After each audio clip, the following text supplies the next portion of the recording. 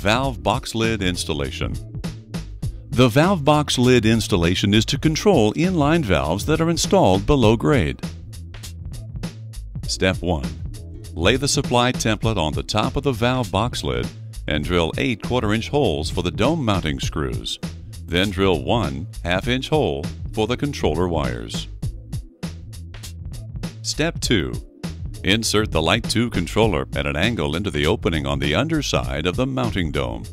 Slip the LEIT-2 wire harness through the 1/2-inch hole in the valve box lid.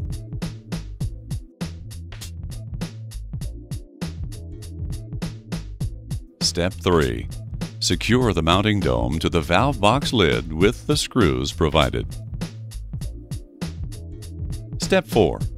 Connect the controller's color-coded wires to the corresponding wire color of the solenoid using waterproof connectors. Repeat this procedure for valve number 2 if necessary. Step 5. Test each valve via the manual handle to verify that each valve is operating correctly.